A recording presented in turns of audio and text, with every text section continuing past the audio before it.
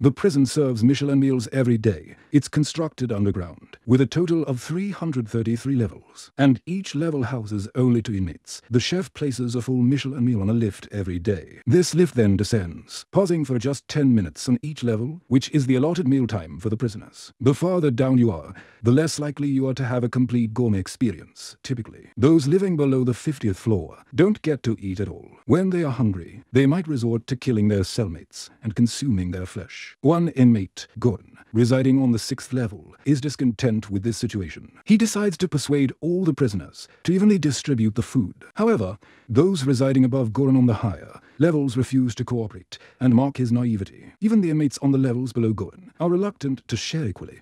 Goran and his cellmates decide to use force to enforce cooperation. They prepare weapons and stand on the lift to distribute the food evenly on every level. If they encounter uncooperative prisoners, Goran is prepared to fight them.